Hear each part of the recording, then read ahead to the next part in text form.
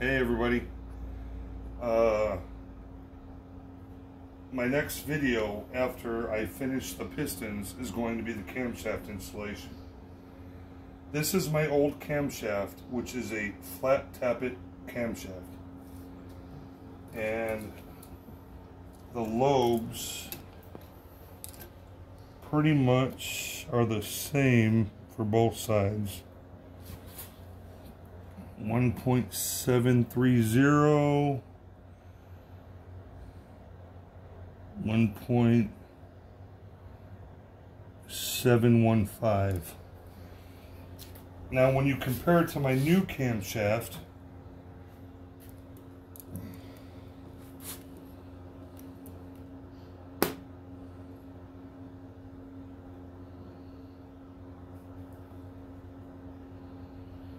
about 1.495 and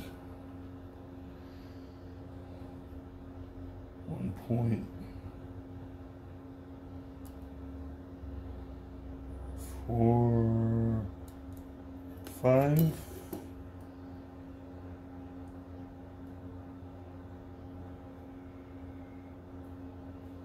Sorry, 1.395 and 1.45. These can be deceiving.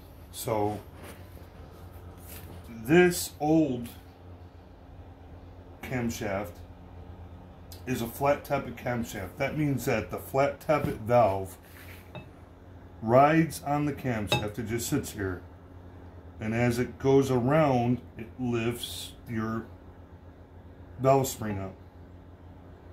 So it comes up, goes down, comes up, you know, as it goes around. What's the significance of your larger one versus the smaller one? You think larger is better, except I have to explain this. So you get a larger lobe, but you have a shorter lifter that goes across, right?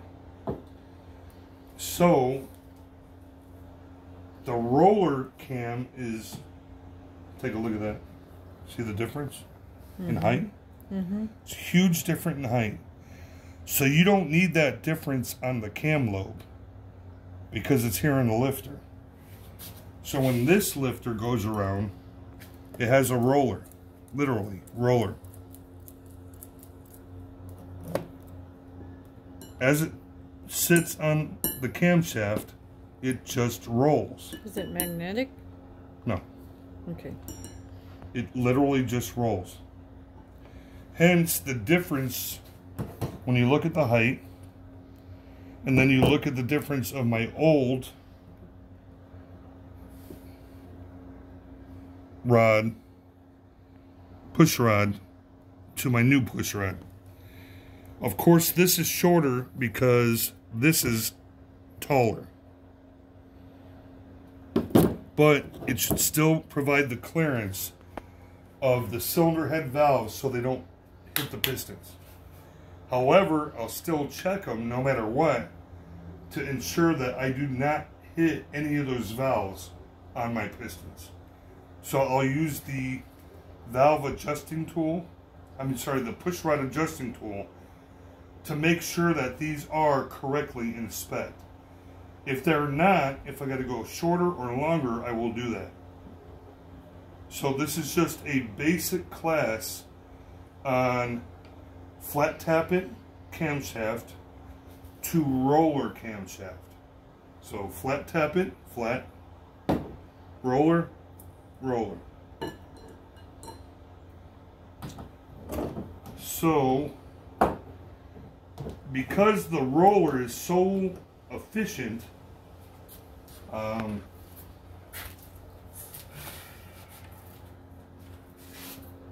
you have roller rocker arms, which a future video will show. The roller rocker arms have rollers also, and they sit on top of the valve and push down and roll off the top of the valve. So, I wish I had the other rockers to show you. Other rockers are just metal and straight metal. There's no roller bearing in it. So it's just literally a piece of metal that just swivels. If anybody wants to know my heads, they're Edelbrock Performer RPM heads.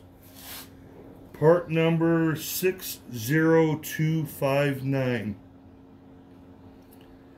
So, oh, I forgot. Come over here. My original camshaft duration at 50 is 206 and 221. This new camshaft duration, where's that? At 50, so instead of 206, 221, it's 230, 236. Valve lift, stock is 444, 452. And this roller cam is 513, 526. So this thing should rock and roll. It should be a thumper. Like some compression in your chest type stuff. So, I'll let you know the heads.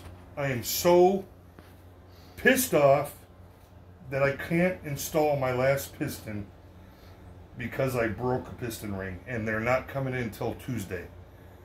And my camshaft installation tool, which is literally just a stick that helps me guide it in, doesn't come until Wednesday. So before the weekend came out, I wanted to just give an update and say you're not going to see a video till probably Thursday of next week.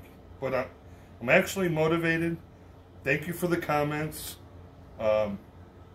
Thank you for the inspirational comments that you put on Facebook and YouTube. And I just want to say thank you. But, oh, and forgot to show you double chain timing gears and timing chain. But we'll finish it off by showing you. Come over here. Come on this side.